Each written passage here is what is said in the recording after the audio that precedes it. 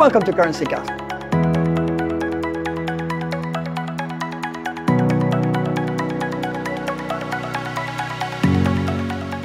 Is the quality and availability of data the biggest challenge for the group treasurer of a company that operates in 100 countries? And how does a large European energy group manage emerging market currencies? Welcome to CurrencyCast. My name is Agustin McKinley. I'm the Senior Financial Writer at Cantox and your host. In this episode, we have the pleasure to welcome Danilo Gonzalez, Treasury Manager for Europe and Africa at Siemens Energy. Danilo Gonzalez, a warm welcome to you, and thank you for joining us in this episode of CurrencyCast. Thank you for having me, Agustin. I'm pleased to meet you and happy to discuss any FX topic with you. Right, that's great. Danilo, can you start by introducing yourself to our audience? Sure, of course. My name is Danilo Gonzalez. I am leading what we call the Competence Hub for Treasury for the region Europe-Africa.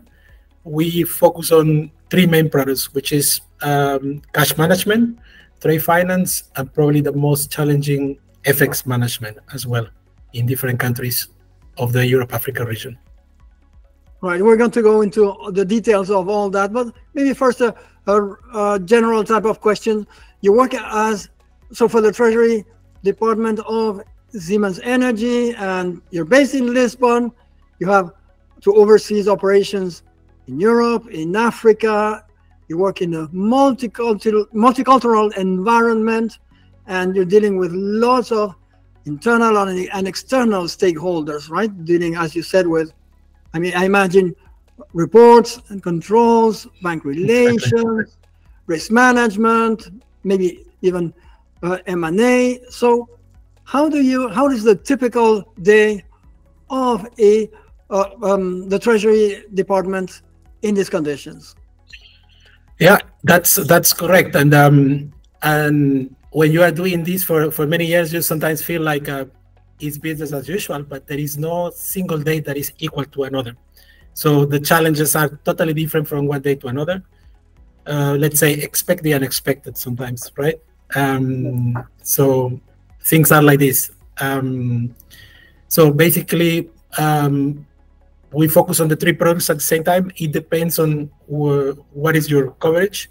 We have, for instance, people define or let's say allocated to one country for the three products, or we can have just persons dedicated for one specific product, like FX managers only that covers FX management for 3-4 countries, or we can have only one person dealing with the country with all the topics, treasury related topics. So it depends on the size, it depends on the volume, it depends on the complexity and the regulation of the country. So our idea is always to have, let's say, an expert of the country that understands the country, and if there is a capacity, we can grab more countries or more geographies. It's up to the capacity, to be honest.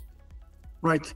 Now, Danilo, in a previous conversation, you told us that perhaps the biggest hurdle that the Treasury Department of a large group like yours has to face when managing Europe and Africa is the quality and the availability of good data, right? And especially in regards to all cash and liquidity management issues. So define a little bit, or give us more details in that respect, maybe defining what is cash traps and cash trap, and how do you deal with that?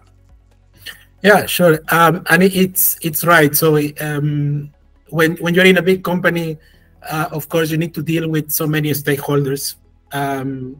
If we give an example in the FX management environment, we have what we call the commercial project managers, who need to identify the risk, the currency risk, in which we can support with advisory, defining the right strategy, either for the contract, putting some currency clauses if required, trying to mitigate the risk. Then once it's materialized, we need to be properly informed that there is a hedge requirement. So basically, communication is key.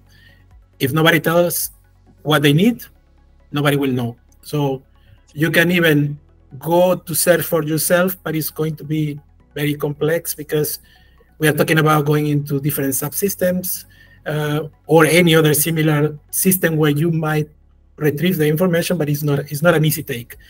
So communication is key, that the exposure is correctly reported at once. Then we have countries, big countries, where you might have 400 commercial project managers that are dealing with currencies. Right. So it's massive. So you need to have coordinators, you need to have people that understand the concept and understand the risk that this implies if they don't report. Then we move to the hedging, which is our task, internally or externally to hedge. And then we have the third part, which is our fellows from accounting.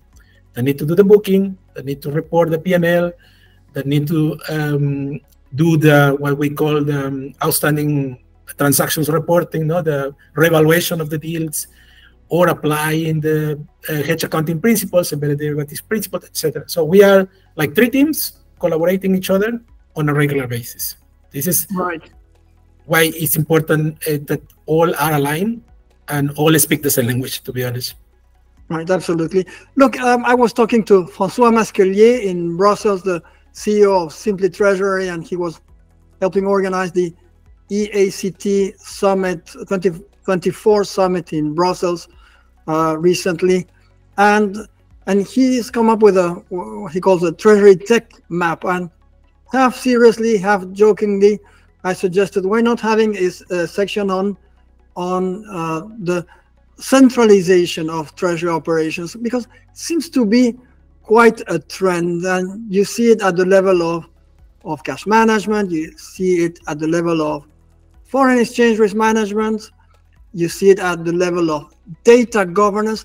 Do you have views on, say, the centralization, maybe specifically in what regards the availability of data or data lakes, or is similar structure in place? Yes, we have an in-house bound solution internally, so which means that the system owner is headquarters for almost everything in Treasury. So it's a payment factory in cash management where we centralize everything internally, because the disadvantage is that if you have many, let's say, solutions from banks or service providers, you might end up with 10 tools. So if you have your internal tool, you have the capacity to develop it, to enhance it, and adapt it to your reality and your problems, let's put it this way, your challenges. Same applies in FX. It's well centralized. It's a data lake, basically. And one of the big advantages is that you don't need to have so many, let's say, external users, let's put it this way, because then you lose control. And this is very, very important for us to have, to understand what is going on in every country in terms of cash management, FX, who is doing what, and if it's doing under our guidelines. Otherwise, you lose control. And centralizing this, it means that we control the users, we control who is sending deals to externally or internally, and of course, it's a repository also of the FX confirmations, of the hedgings, right? So it's the bookings is a different topic, but it also makes life easier, to be honest.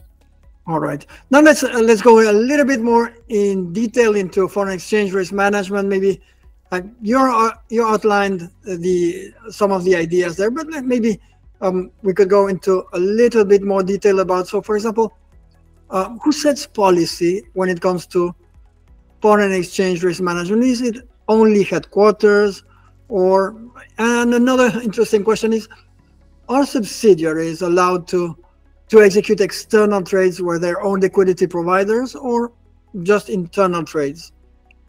It will depend on the countries. So, but the rules are always set by headquarters, and then the applicability is a different story. Because when you are, if you're at headquarters, you might have a vision saying like, this is what I would like to implement, what makes sense. But knowing the applicability, if it's going to be 80%, 90% worldwide, this is the challenge, because you can set 20 rules, but then maybe 15 are applicable and the other 5 not, for Africa or for the Americas and so on. So we have to be a little bit flexible, but there is a main, let's say, main rule of what you can do, what you cannot do, and then you take it from there. So if there is an exception, needs to be approved internally, but it's rather seldom. We must try to follow the rules, just because it's let's say it's the way to go. We should not be deviating, and also because these give us a standardization. So right. When everybody does the same thing, it's easier to extrapolate, and it's easy to benchmark or collaborate. No? We can discuss with other colleagues saying, so how you guys do this? We do it like this. So because we use the same system, so we can share knowledge. And if they do totally different, then it's not that easy to compare. Regarding if we do internally or externally, at most extent we try to do it internally. If the regulators say we cannot, then we go externally. So it's a tax issue, is a tax concept or legal concept that prevents us to centralize. But really, yeah, okay, really interesting. Yeah, a tax issue, a regulation issue, that is what so creates the need for some flexibility, right? And that's exactly, I think, what we have done here with our so-called Cantox in-house FX product, where we clearly, so headquarters or head office is in charge of foreign exchange policy, but there is a degree of flexibility, as you mentioned, right? Maybe it's a tax issue, maybe it's a knowledge issue, maybe it's a regulation issue. So, for example, if Brazilians want to or have better conditions on their own, well, they could go external perhaps on their own, but always with the policy set by headquarters. And I think that matches what you have described, right? Danilo, what's the type of exposure that you will face typically? Forecasted exposures?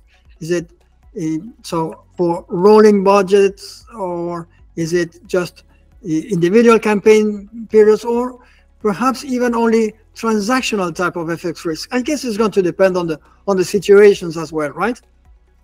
Yeah, but mostly, let's say we make money with project business. Okay, right. So selling turbines, installation of a power plant, it's long tenor.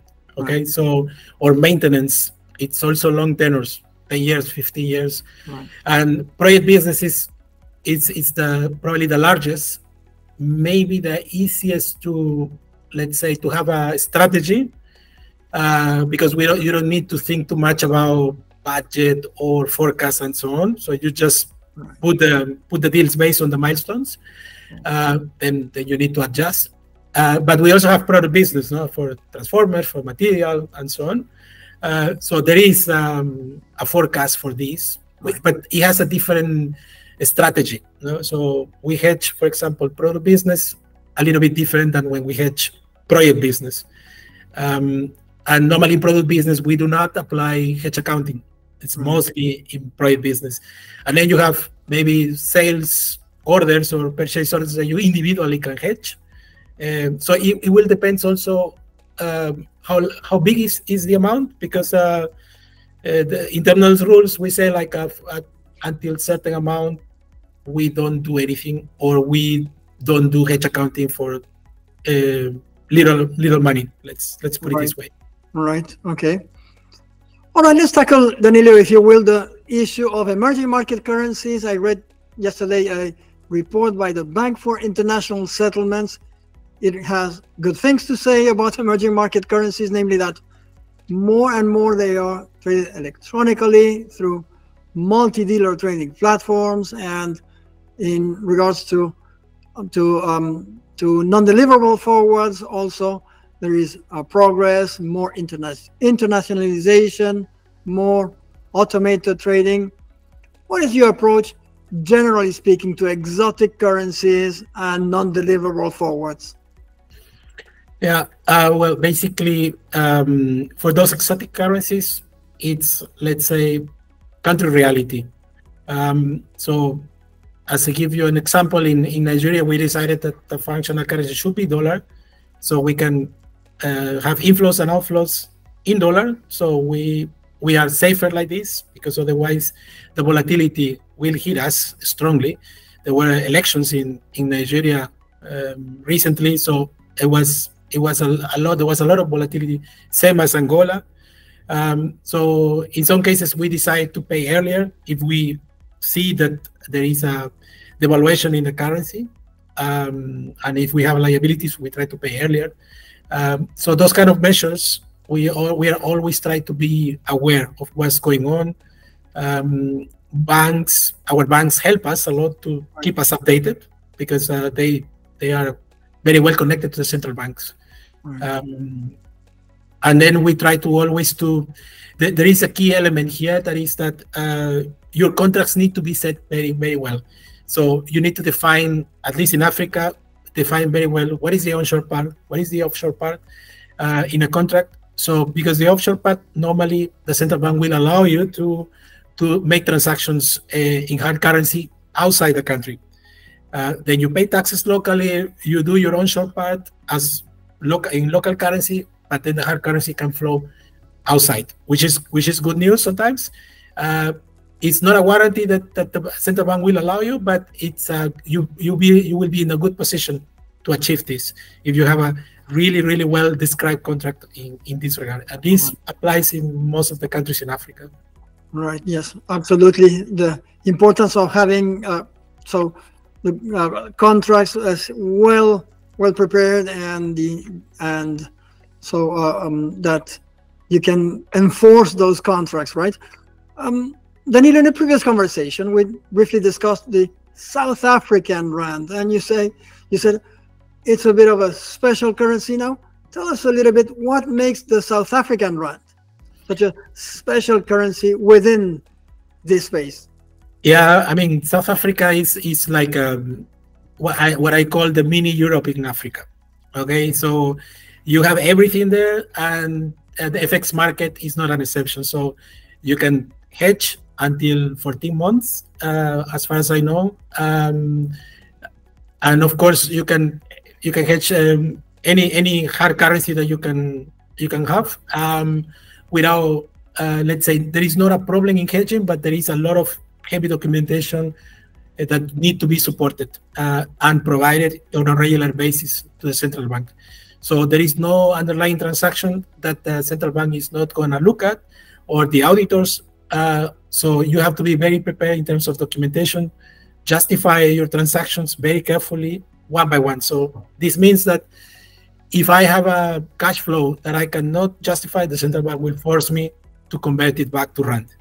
This is how it works, and this is why there is a good communication between cash management and FX in order to have this in place in a proper way.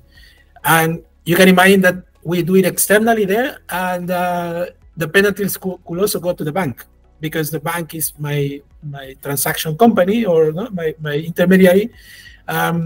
So if the central bank doesn't like what I'm doing, also my bank, my partner, might suffer some penalties because of the strategies that we are doing.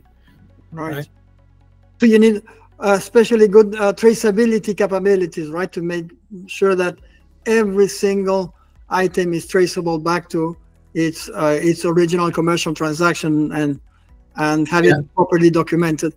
Now, what is the impact, Danilo, of, I think it's implicit there in what you said just before, but the impact of interest rate differentials between currencies, the euro and some of those African currencies, as they are riskier and they are bound to have large interest rate differentials with the euro. At Cantox, what we do, so for example, if Mexican companies are exporting to the US, and in dollars, they will have favorable forward points, right? They're going to be to their advantage. And here you need to anticipate as much as possible hedge execution. But what if those interest rate differentials are not going in your favor? So we favor solutions that delay the execution of hedging as much as possible. How do you approach that issue? In general basis, for hard currencies, in the binding offer phase, we anticipate a risk buffer. We can also use options to hedge until the contract is signed. But of course, you have to pay a premium, so it's not very attractive.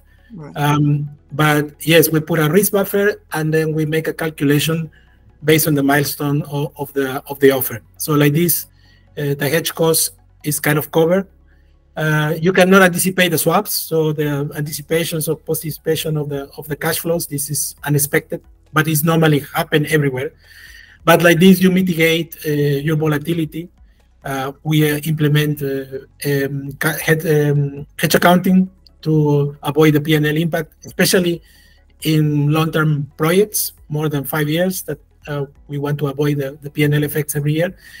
And yeah, so also we do intercompany financing internally. So like this, if possible and allow, any country requires money, then the headquarters is the primary financer, the primary entity that finance every single entity. So there is concept of cash concentration in cash pooling and similar applications. So then you can allocate the money where it's needed. So if I am large in 100 millions in the US, but I need it in other countries, in other continents, then it can be easily used because it's well recognized. Let's say that. So if you know where your money is, it's easier to say I need this here and there, right? But for that, we go back to the first part of the conversation, right? You're going to need to have all the data available and readily usable, right? Yes, you need to know this. Well, of course, we have all the CAM 53, we have the MT940s to report in our central payment factory system every information that we need. And even we have the same day for cash pooling accounts, we have the same day reporting. So the CAM 52 or MT942. Right. Now let's change a little bit the subject. And Danilo, Siemens Energy is well known for its the importance it gives to issues like corporate social responsibility, ESG. We read that the company wants to ensure our climate is protected and technology helps to protect the environment. So how do you at the Treasury Department approach these issues? Well, actually, we leave this ESG topic in every single department. So Treasury is not an exception. And so in the finance department, having a bigger, putting Treasury inside the finance department, there are a lot of initiatives in terms of diversity, to have, let's say, equality, gender equality, and so on. So as well as in terms of environment, to be the sustainability, we have auditors, or let's say rating offices that help us to, let's say, to rate our numbers in terms of sustainability internally, right? So we get some numbers, we have help from externals to have this in a proper, let's say, in a well control. But it's not an isolated effort. So the company lives this, is part of our values, is part of our behavior. So we, in finance, we also replicate what the other departments do. So it's transversal to all the team members. Yeah. All right. So not a specific issue for Treasury, but a company-wide type of policies. All right, Danilo, thanks very much. Now let's get maybe towards the end of this conversation with a broad question about about Africa in general. I hear, or I read rather, on Bloomberg, let's say a rather not so optimistic article about Nestle, Unilever, and Bayer. Abandoning some of the manufacturing capabilities in the continent, and especially what I found striking is that they all cite the issue of the currency instability. So overall, and taking a long-term view, what is your view of the continent, African currencies? What can be expected? I will understand that, for example, banks taking out the foot out of Africa, or depends on what you do. But for us, energy, it needs to be implemented everywhere, and Africa is the right place to be. This is our view. And just on the top of my head, I know that we are having new contracts almost every day here and there. So there is no way that we will say, let's move out of Africa when there is a really, really big market to cover. How we solve our risk when we go into those markets, it's a very good question, because I mean, treasury is normally involved in early stages to define the risk, to define, okay, it's not only important to win the contract, but also how we are going to get the money out. And like this, you need to be really careful on the regulation, and this regulation in every country changes a lot. Can be in 1 year, 2, 3 times. Right. And this is the challenge. But always when a door is closed, there is a window that opens. And I can give you an example that, for instance, in one country, one bank say A, no, you cannot. And the bank B says, yes, you can. And so sometimes laws have a kind of different interpretation.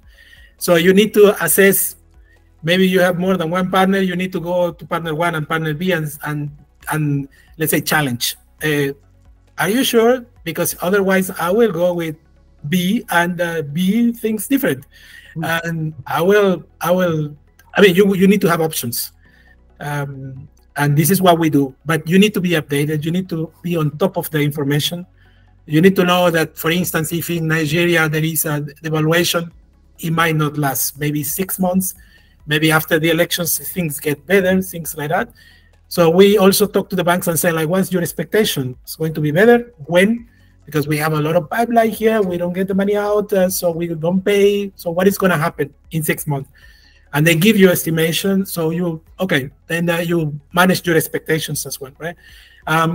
Also important, maybe you don't know this, but in several countries in Africa, if you go there, you cannot go alone. So normally you need to go with a local company, and then you do a joint venture in which you might have 55% of ownership. So you are the owner or the primary owner, but you can never go alone. So in some countries, you need a local presence from local people, or another company that belongs to the corporation that you are building. So at a certain point, they share your risk, because if the depreciation is hitting you, it's hitting them as well. And if you want to repatriate money, they need to get their part as well. Or if you need to pay dividends, they need to get their parts as well. So, but this is how it is. So the local markets might need to protect their own people and their own companies. So they say, you are a foreign company, you want to come here as a non-resident, you need to partner with somebody locally, in a minority, but still. So this is very common also in Africa. And another probably very, very important topic is central bank. It behaves very similar in different countries. So you can extrapolate what the central bank wants. So that's useful, right? Very useful. It's very useful to have knowledge in different countries. You can compare realities, and then at the end you say, okay, let's have the same process, or we know what we expect from the central banks. So we can anticipate problems. All right. Look, I like the sense of reasonable optimism that you are displaying here. So it goes right in what the way we approach also emerging market currencies and the emerging market world, prudently but with reasonable optimism. Now, Danilo Gonzalez, Treasury Manager for Europe and Africa at Siemens Energy. Thanks a lot for